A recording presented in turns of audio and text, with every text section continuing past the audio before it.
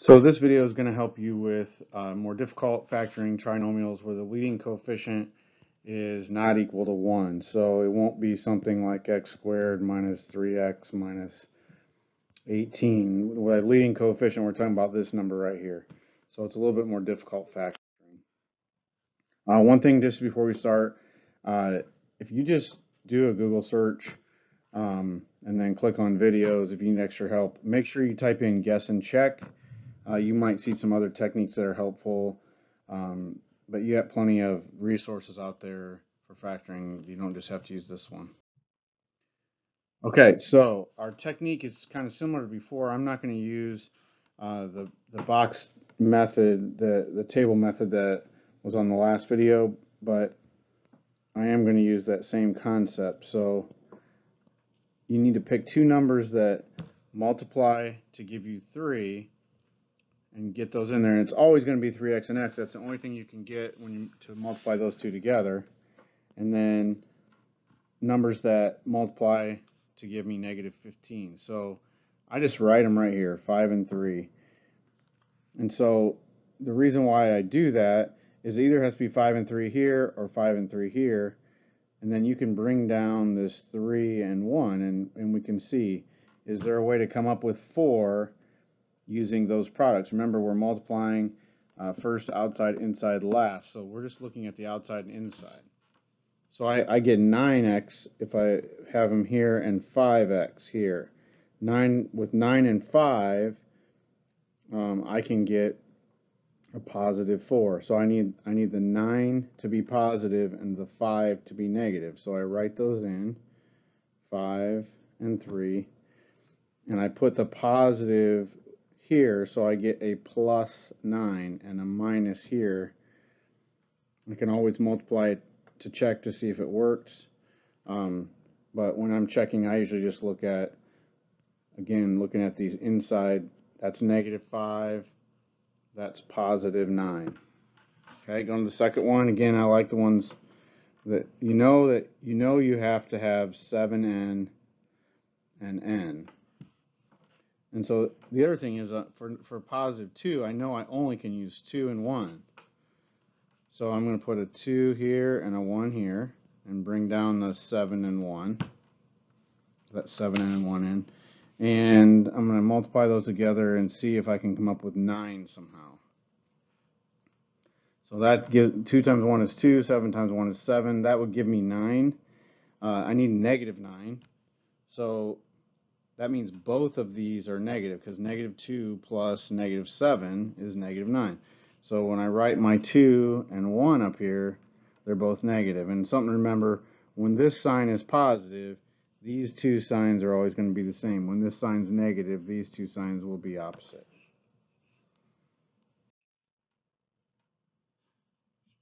Who put that in there? Okay, next one. Again, there's only one choice really for the leading term. That's good. And then 21, I can do 21 and 1 or 7 and 3. I always choose 7 and 3 because the 21 and 1, not likely when you're picking these problems. So let's see here, 7 and 3. Let's just say I did this first. Okay, so I bring down my 2 and my 1. So I have 14 and 3. No way with 14 and 3 that I can get 1. So it's called guess and check, all right? So on the other ones, I've guessed right, so I haven't had to check. But the 2 and 1 are going to stay the same. Now I'm going to switch the 7 and 3 around.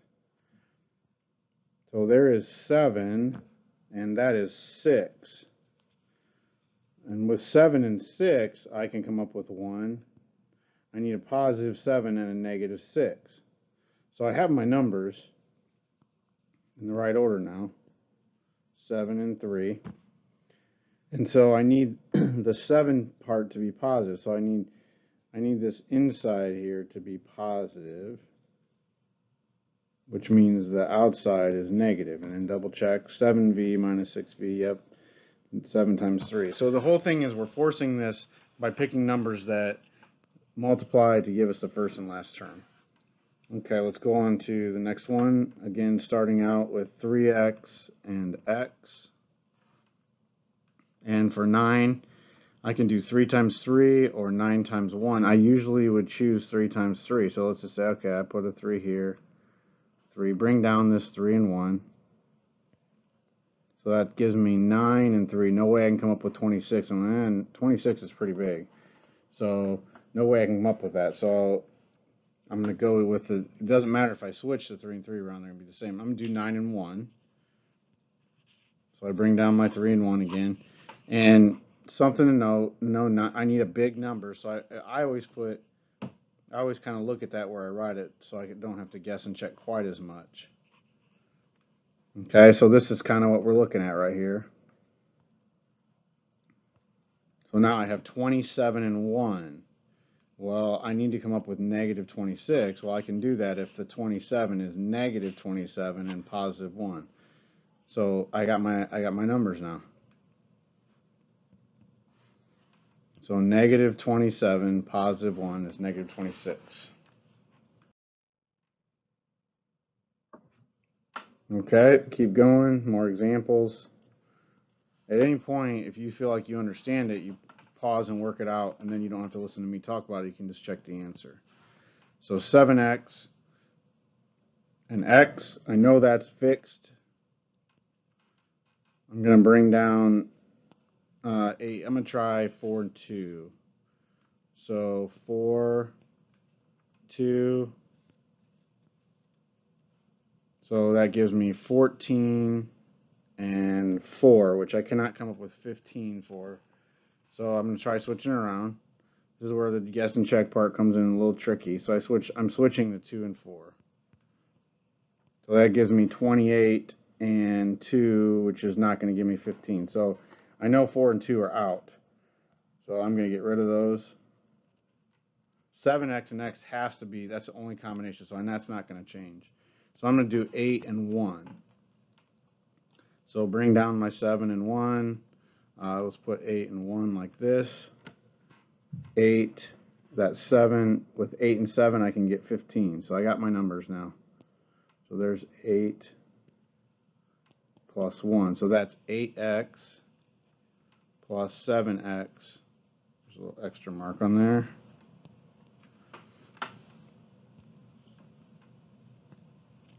That's 15x, so it works out. Okay, go to the next one. Again, pause anytime you feel like you can work it out. At some point you're going to have to practice this. So you want to get good at it. 2p and p, I know that's fixed. 21 has 7 and 3. Let's just write them right there. Check out my factors. 6 plus 7 or 7 minus 6. Nope, none of that works.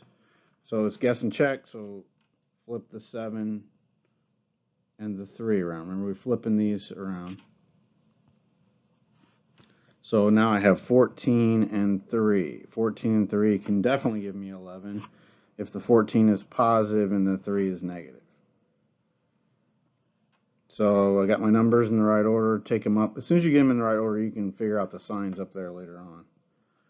So I want the 14 to be bigger. So I want that to be positive, and I want the 3 to be negative. Now this is a good one because this one has not necessarily one option for the first term. So, I mean, for 6, you could either have 3 and 2 or 6 and 1.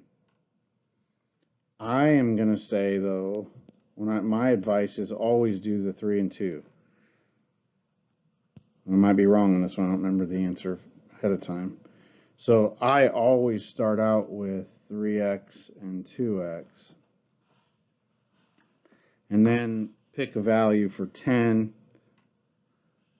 So I should write that there. So let's try 5 and 2. So there's 10 and 6. Can't come up with 11 using 10 and 6.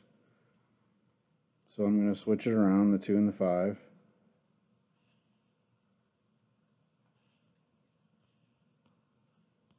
So now I have 15 and 4. 15 and 4 definitely gives me 11.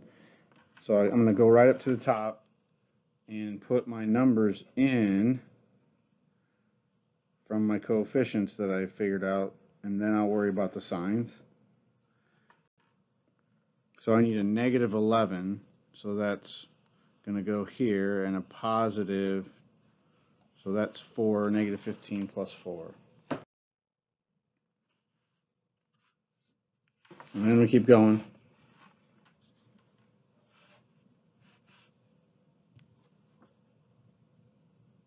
Again, my strategy on the more difficult ones is always pick 3x and 2x and then go with your 5 and see if there's only one choice for this. So we guess and check. This one's going to be miserable.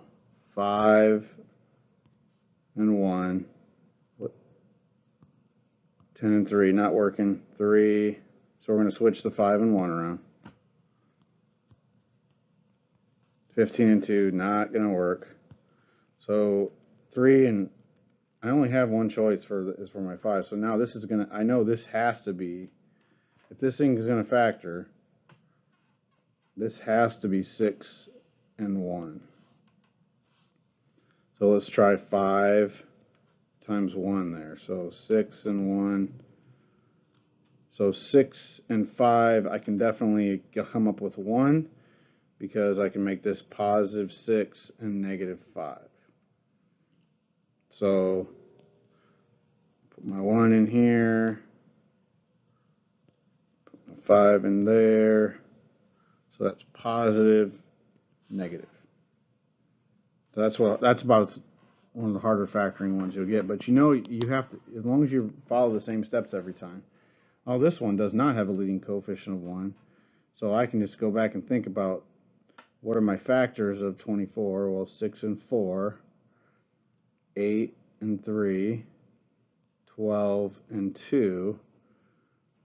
And remember, if this is a plus, both these signs are going to have to be negative. So is there anything I could come up with a 4 out of this? 24 and 1. So remember, this means prime. You can't factor it. Just a couple reminders that it kind of works itself out if you follow the steps. If the last sign of the last term is negative, so when you have, I'll show you one here. When you have a minus 21 here, you're looking for a common, you're looking for a difference. Okay, so these signs are going to be opposite each other. So opposite signs. If the sign of the last term is positive, they're going to be same signs. And you're kind of looking for a difference here and a sum here for your outside and inside. So when we talk about that, when I make those little marks, those negative 1 and negative 7 equal negative 8, whereas this one, negative 12 plus negative 14, you're really subtracting, because that's how negative numbers work. So there's extra practice on the following slides that you can do. You got plenty of practice on your Canvas and Khan Academy. So pause this and practice. These are all pretty reasonable ones. Pause it. Write them down. Then when you're done working it out, you can check the answers.